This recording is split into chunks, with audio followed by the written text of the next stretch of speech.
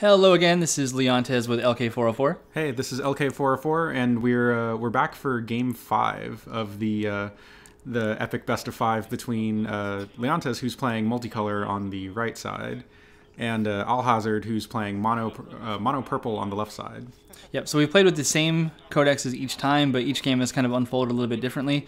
To give a little bit of history about how the matches have went, the first two games I got completely destroyed, like 20 minutes, first two games just annihilated. Scoop after turn 4, basically. Game 3, our previous video, you can check that out. I ended up taking that one, making some adaptations to how I handled the early game. I got a really early Tech 1 kill to prevent Stewardess of the Undone from annihilating my board. And then Game 4, I think I did a similar thing, and I ended up winning pretty handily. So now we're at Game 5. We've made our adjustments. We know what the opponent's trying to do. We have a firm grasp of how this matchup plays, and we'll see who can take Game 5 and close out the set. So this whole set took about 2 hours to play, all 5 games. So we're looking at, tournament stuff for the future for Codex, and we're trying to figure out like time frames, and we wonder how fast can these games actually be. Hopefully blowouts don't happen as much as they have been today, and it might just be that the games take a long time in Codex. Yeah, so I'm thinking potentially tournaments go best of 1, but if people end up playing a lot faster than I think they're going to, maybe they expand out to best of 3. Yeah, I think best of 3 within 1 hour could be feasible, maybe. All right, so Plasmodium, actually, turn 1. So Plasmodium is an interesting card. It's a 2 gold 4/4 with haste, but it's in the future. Forecast 3, so it doesn't come into play for another 3 turns unless he does some time rune shenanigans. Yep. And when you play Plasmodium, you're saying, yeah, I'm doing some time rune shenanigans, because it's not a very good card if you don't do that. It's just too slow. So here comes Blue Coat Musketeer and Drek. So the point of the Blue Coat in the squad lead is so that it has 2 HP, Nullcraft can't kill it, and then I can shoot it back with the ability that sorry, Blue Coat. I say Blue Coat because I play a lot of blue. That's Careless Musketeer. That's his cousin. It's got an ability where you exhaust it and you deal 1 to your own base, and then you deal 1 to a unit or building. So that's a way that I'm going to deal with Nullcraft. Although Plasmodium's not actually in play yet, so you can't possibly you can't ping the Plasmodium, you can't attack the Plasmodium. Correct. And so the only thing that you could ping with Careless Musketeer right now is the base. Yep. In which case I would just hit it for 2 with his basic attack. Okay, so purple going first can play Plasmodium and sacrifice the board presence against red a little bit. I could have done something like, Madman and get like 1 damage. If I was playing mono red, I could take 3 to base right then and there, but it's okay. If he gets some time rune stuff going, then that Plasmodium is going to do a lot of work. Let's see what he plays. I expect to see maybe Hardened Mox, Fading Argonaut. Yeah, he only got 4 gold, so I'm assuming he's accounting for the worker gold. Mm-hmm. Hardened Mox. Hardened Mox. And probably Tech 1. Yeah. Yep. Floating gold again. Mm-hmm. Hardened Mox and squad lead. So now there are 2 things on the table that can't die. You have something in the future and something that's indestructible. Mm-hmm. Such as purple. And I only have I don't have good attack showing right now. I can't really do a whole lot. Careless Musketeer can only deal 1, so it would only remove the armor from the Mox. Or I can attack the Mox, have him die, and then nothing really happens. Nope. Drek can't really threaten a board right now or anything. So yeah, unless you're looking to deal base damage, there's not a whole lot to accomplish here. So I play Blood Rage. And let's see. You use the Careless Musketeer to overdose for 1. Both players take 1. I know, right? It's a thing I could do. It's maybe a thing that red could do. I'm struggling here because I know that I need to squad lead my Musketeer if it's going to survive a Nullcraft. There goes Scorch. I don't think I'm going to have enough gold to play that this game. Multicolor, it's a very expensive card. I built Tech 1 for 2 gold. 2 gold for the multicolor penalty. Yes. And I will, do that. I'll try to get gold back. I'm thinking now, though, after playing against purple a bunch, I'm thinking it's good to put your value Tech 1s or Tech 0s into the resist slot. If Stewardess of the Undone is the thing that you have to worry about, here's me just saying, go ahead and play Nullcraft because Oh, what is this? If he can bring Plasmodium in, then that means... Yeah, there we go. At least get something for it. Yeah. So anyway, So if Nullcraft kills it, at least you'll draw a card. Indeed. But then here comes Prin, probably Time Spiral to bring out the... oh, it's the Stewardess, yeah. So this is what I mean. If I had put the Ogre in the Lookout slot, it would at least cost Alhazard 4 gold to make the play, right? And then Time Spiral costs just 1. But then he'd have to go down on workers to do this play, and I just didn't do that. So he Time Spirals the Plasmodium, brings it into play. That's going to end up... And Plasmodium has haste, and so it can immediately attack. Yeah, it's going to haste and kill the hero. The Hardened Mox is going to kill the... Careless Musketeer. And it's not looking good. Let me discard that guy. Pretty sure he dies. He should be dead, and I should draw another card. Why does Plasmodium have a damage? Because it swung at my hero. Oh, it did? Okay, so that's how that... Okay. Yeah. And so now we got a mid-band Prin, we got a Stewardess, and yeah, not looking good. I'm at Tech 1 though, so maybe I can get some Centaurs out. It is turn 3 after all. That's the goal. But yeah, I would have made purple go down on workers or something if I had just put the Ogre in the Lookout, and then maybe he would have bounced another guy. So I think the trick really to stopping Stewardess of the Undone is to use the Lookout slot, make it cost 4. It's a really inefficient card in that case, but then also just try to minimize how many... Oh, changing your text. Yeah, I changed my tech. Try to minimize how many tech zeros you have out at any given time. But yeah, Plasmodium is really dangerous. Really, really dangerous. I needed to have a blocker out to deal with it so that I didn't lose my tech building. And that was kind of the idea there. How I had to suicide Drac a little bit. So I have a lot of cards because he bounced a card to my hand and then I got Technician. So we're going to play... Centaur, Ogre. And I got 2 more gold. Yeah, you got a Technician draw and the Ogre went back to your hand. Gotta play the Bombaster, yeah. Starting hand of 7, or hand of 7. Yep. So worker and play 3 guys. And I go down to 4 cards. No, you draw a full. Oh, do I draw? Oh, I could only draw 2 from the... You had a hand of 7 cards. And so, oh, yeah, wow. So worker, 3 guys, you go down to 3 cards, draw back up to 5. Yep, there I go. Good. I see a second Centaur, which is really great. And he played the Stewardess of the Undone, but didn't get the tempo play of destroying the tech building. Right. So I'm still able to play the Centaur. Because that's the thing, is if you can remove the threat and then get rid of the Tech 1, now you're way ahead as purple, and then you just build Tech 2 like immediately. And he probably still does that. Look at the board position that he has. So pretty soon we'll probably see Battlesuits just to amp up the value of the Stewardess. Maybe a second Stewardess comes out and bounces that Ogre back to my hand again. 7 gold for Alhazard. Let's see, I don't see a Battlesuits in that hand. Workering Forgotten Fighter. Yeah, that could get rid of Bombaster too, though. It just, like, purple's bouncing ability. Is that Stewardess 2? Yep, that's a Stewardess number 2. Yep.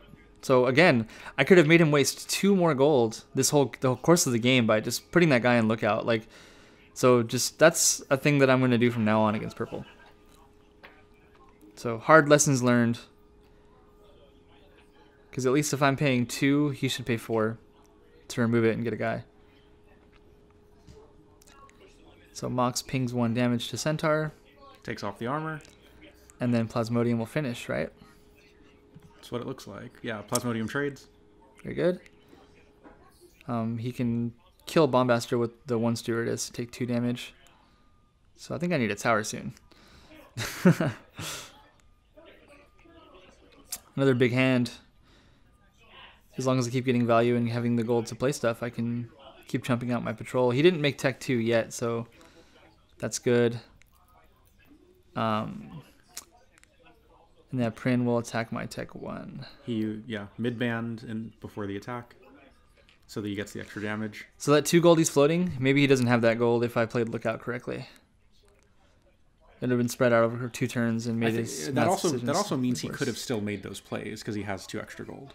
It does, but then he wouldn't be floating 2, so where he can easily build tech 2. Yep. And level heroes, and like having like an extra 2 gold in the early game is a lot of money. Double Bone Collector. All right, you're gonna play tokens. Or you're gonna bounce tech 0s. I'm gonna make sure they're skeletons. So I get my blood tech 2 going. I'm like, you know what? I'm just gonna get Crashbarrows, because if I can just summon Garth with. Interesting that you tech Bone Collector when you're on the back foot though, because Bone Collector needs to swing to be good. Yeah, it's maybe Hooded Executioner is a better play here. In which case I could do the same tempo thing that he's doing, but I can hit tech 1s with that. And because Hardened Mox can't be sacrificed, it doesn't target him, it hits the next thing up. Maybe I thought that it would hit him, and maybe that's why I didn't get bones, or Hoodeds. But Hoodeds would have been really good here. That would have been a really good back foot anti-tempo play, right? He would have had to sacrifice the Stewardess and the Undones. Yep. And it would have been my decision, so I would do the... Although Bone Collector is better if you get charge in your hand, or like if you have some way to give them haste. Right, which is another aspect of this deck. I like to use the Max Band Drac with Bone Collector. Yep. That way I bring a Bone out, and he swings for 4 with Max Band Drac, and summons a skeleton, so I'm not really all-inning, right? I'm actually putting dudes on the board while, protecting myself and getting Technician. Yeah, now we see the battle suits, though. So those Stewardesses are now 3/3s. Yep, and Mox is a 2, because it's a soldier, too. So he's going to take 1 real damage, and then I suppose the hurt Stewardess will swing. That seems like the best thing.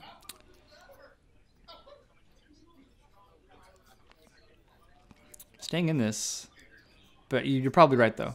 The Hoodeds would have been better. In that case, I would not have been able to make tech 2, though. I would have been doing, That's true. 5 gold into 1 Hooded, and then... Yeah, you would have been a gold short. Yeah. But it's a good play, though. 5 gold for a 3/3 and kill whatever. And since purple mostly just plays heavy things, it doesn't have any 1-drops at all. You're typically hitting something of value. Even if you hit the weakest thing, it's still a big unit. Doing purple math. Purple math. Think about time and draws. I don't know that probabilities. I think that Nullcraft is incorrect. I would pull that back. Because Nullcraft doesn't really do anything this turn. No, it's not going to hit anything. And it's not a blocker either, because it can only block other flyers. Yeah. I mean, granted I play those, right? I have Blood, I have Glider. Yeah. Yeah, and you are at Tech 2. I do only have 8 workers, though. I had to go down. Did I? No, I didn't go down. I think I'm fine. But I'm only going to have 8 gold, so I can't do my Garth trick. So I will not be able to get a Crashbarrow or a Glider in immediately. Unless I drew one. I see that I have 3 gold, like set up. A little bit of a tell. But maybe that's 2 gold for a hero, 3 gold for a centaur, 3 gold for a barrow or something. That's what that looks like to me from a spectator position. I like to have my turn set up beforehand. Like, yeah, you're supposed to react to things, but typically, like, I can change my play pretty easily and change my tech out real fast if I need to do something. That's why I think this game can be played a lot faster than people give it credit for. If you watched the stream last night, today is the 20th, so we had a little short stream to test out my streaming capabilities at home on the 19th. I was playing my turns pretty quick. I don't know. It just seems like once you get a firm grasp of all the things you can do in this game, turns don't take as long as they need to. Yeah. I think he's gonna go tech 2 here. His board is great. Like this is where you go tech 2. I think so, and the scariest thing for him is you playing more tech 2 things, and so I think before he does, yeah. Yeah, so he definitely needs to answer it. Oh no, that's right. He's using Prin's Max Ban to remove that Bone Collector from the game. So I think does that mean he gets the tech 2 kill here? I think he does. So then the Mox and the Nullcraft will do 3 to kill the Bone Collector. So you were wrong about that not being right. Okay. And then now there's 5 damage to tech 2. Oh yeah. And that is huge. That is a huge swing. And tech 1 also destroyed. Wow. So purple bounces, man. That's the most dangerous part of playing them. That's not even a tech 2 play. And he gets a Hero's Hall with his final 2 gold. That's incredible. Yeah. Although he doesn't go to tech 2 himself. Right, but what does it matter if it's going to take me 2 turns to get to my tech 2? It is, but like you get to rebuild it for free. He still has to find the 4 gold. Yeah. But I mean, what do I do here? Build a tower or something. Yeah. Yeah, build a tower. That's what you do. Cardless things that don't require tech. Maybe make a Garth and get a skeleton out. So I can't see my hand. I see one centaur. Yeah, I think. I don't know if I see a. Yeah, let's get rid of that stewardess. Let's do something. Let's just not wait around much longer to play things. Blood Rage. Blood Rage. So you're not playing the centaur. The 10th time. And Calamandra, who's just a 3/2 strong, strong stats. 2/3, yeah. Oh, sorry, 2/3. Yep, and if I can level her up, I can get here. I can discard cards to get kills. So one thing too, if purple's bouncing a lot of your stuff, Calamandra's discard 2 to stealth isn't really a cost anymore, and you just get the benefit of it to snipe a hero or buff her up. But I don't have in this deck. I don't have any ways to give her +1 counters, so she's not a tech destroying assassin like she is when you play mono green. But really, I played her because my plan against purple is to play a lot of Drac and Garth synergy. So I need to just have Calamandra die so that one of their guys are not on cooldown. Yeah. Also note that Tech 2 building should be rebuilt. No, because it's rebuilding next turn. You just had your turn. You should have put the die back down. Yeah, my Tech 1 will rebuild. Oh, he destroyed. They both. Oh, got it. That's what I'm saying. He can take time to go to Tech 2 because he destroyed both. Yeah, it's going to take 2 turns for me to get there. Oh, that's awful. It's really awful. So that was totally the right play for him to do, to use the Prin Max Band to eliminate my patrol zone. So again, if I had played Hooded Executioner, I would have been able to eliminate one of the damage sources, and maybe he wouldn't have got both tech buildings down. Maybe. But with both Stewardesses on the board, I'm okay with Blood Rage and squad lead. So here's a Seer. Going to add a time rune to Prin so she doesn't die from baiting. And then if that happens, my Bone Collector comes back into play. Then she attacks, I believe,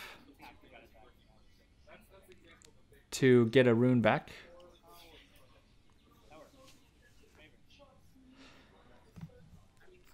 Yeah, Battlesuits makes the Stewardess trade with the Ogre. Nullcraft and Hardened Mox can easily kill Calamandra where she's sitting as well. Getting immediate use out of the Hero's Hall, picking up Geiger. Yep, when you're not at Tech 2 and you need a way to get 2 heroes. Oh, maybe not. It's a good plan. It's like a cheap ghetto version of Tech 2 if you're not ready to get to Tech 2 yet. I think he gets to Tech 2 now though. This is like the best time. Yeah, there's no reason he shouldn't go to Tech 2, I don't think. Because he only has 3 cards in hand. Like, what is he gonna play that is better for him to spend his money on?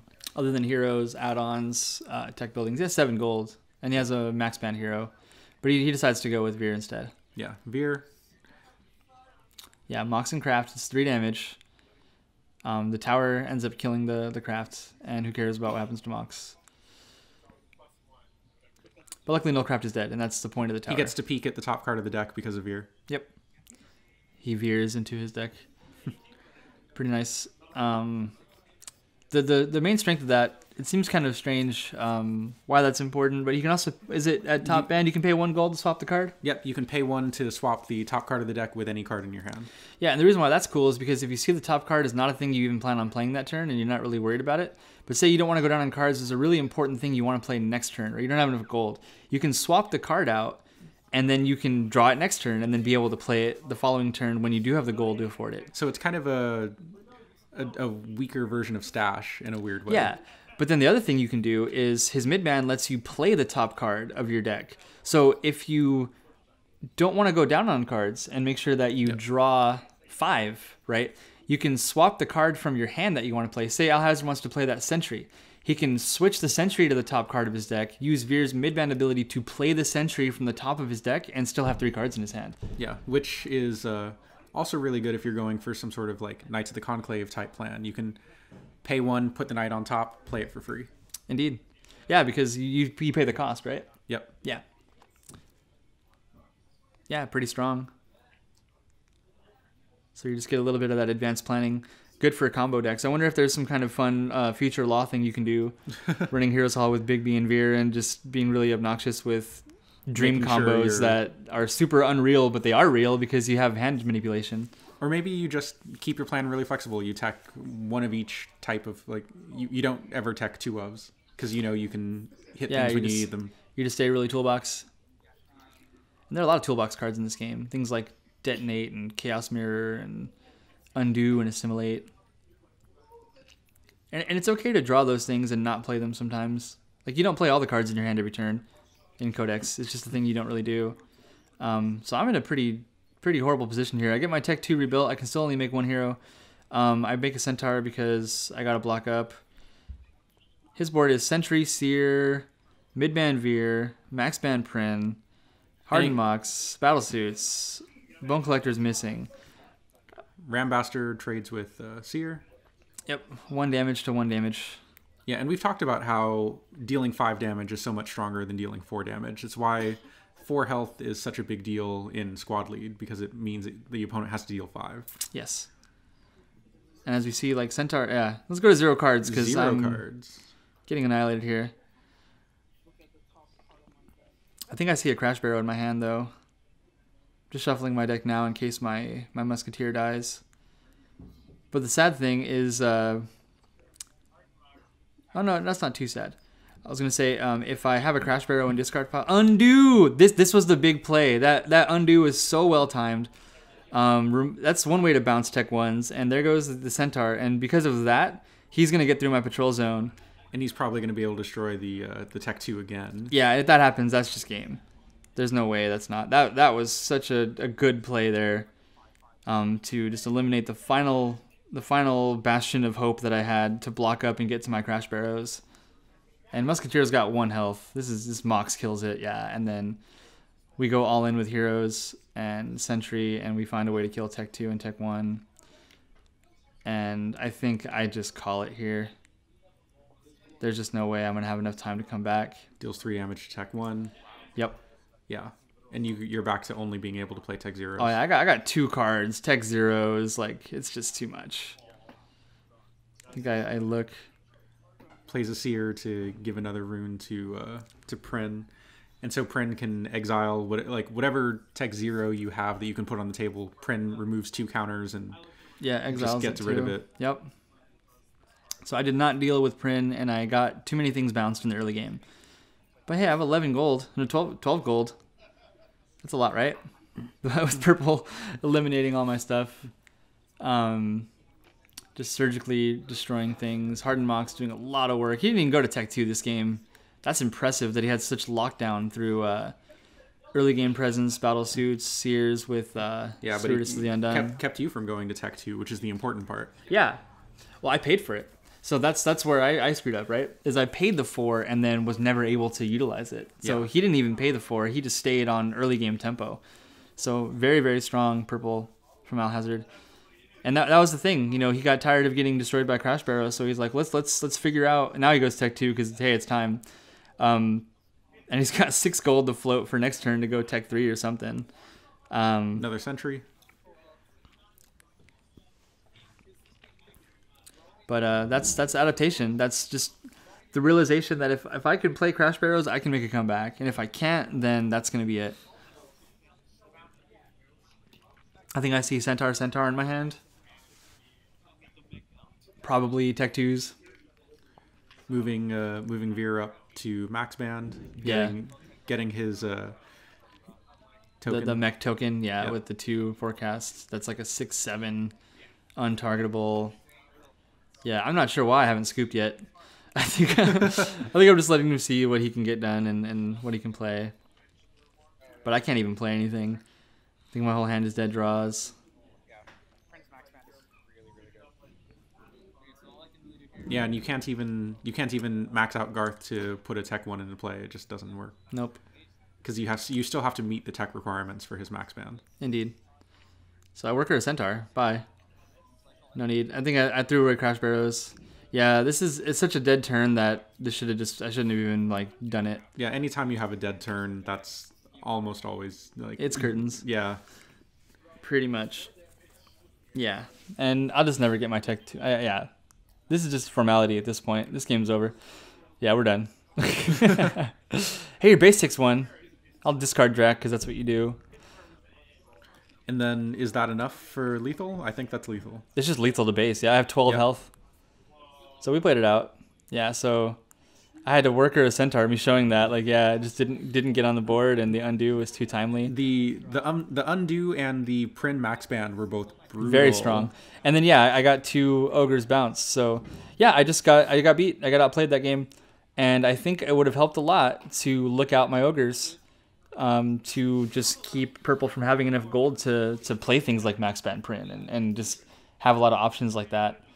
Because you just kind of have to do that. And I have a hard time dealing with Plasmodium. I think the first game in this series, I got annihilated by Plasmodium because it's hard to figure out a response to that. Well, so the response is to kind of build up, in my opinion. It's like build up and block up, and Red Starter does not do that well. Exactly. Whereas I would just play a young Treant and squad lead against it if I was playing green or something. Yeah. And then just, okay, hit a wisp with your Plasmodium. Exactly. Feel free, that's okay. But instead it was Plasmodium hits hero and gets 2 levels for your hero. And yep, and Red has no way to deal with it until it comes into play. Well, exactly. I mean, nobody has any way to deal with it until it comes into play. Yeah. Purple can't put time runes in other people's stuff, can they? Nope. That's only your own. You're going to play Seer, and then I'll just remove a time rune from your Prin, and she'll die. And then I'll lose my draw step. Anyway, so Alhazard takes it, mono purple versus Feral Blood Necromancy in a 3-2. Best of 5, wins it 3-2. But yeah, if you guys want and we have time and the bandwidth, maybe we'll upload this Monsterba file at some point so you can see the entire set and see the blowouts and the adaptations. But yeah, we're still learning, and maybe we make a couple mistakes throughout, but hey, it's still pretty evenly matched all the way through. Hopefully it was fun for you guys to see the wins from both sides, seeing that the games can turn out very differently, like depending on just what the draws are, what you tech, even if you're playing the same decks. Yeah, totally. And then just making those decisions. You see here that the key was just killing tech buildings. Kill tech buildings, deny your opponent options, give them dead draws, and that's how you press the advantage in this game. But just, building up and swinging at units and making trades, it kind of stalemates you a bit. You have to deny your opponent opportunities. You have to kill those tech buildings and apply the pressure that way. And I think that's one of the core lessons I learned from losing this set to Alhazard. So yeah, thanks for watching the video, and hopefully we'll have some more content for you guys later. This is Leontes and LK404 signing off. All right, this is LK. See you.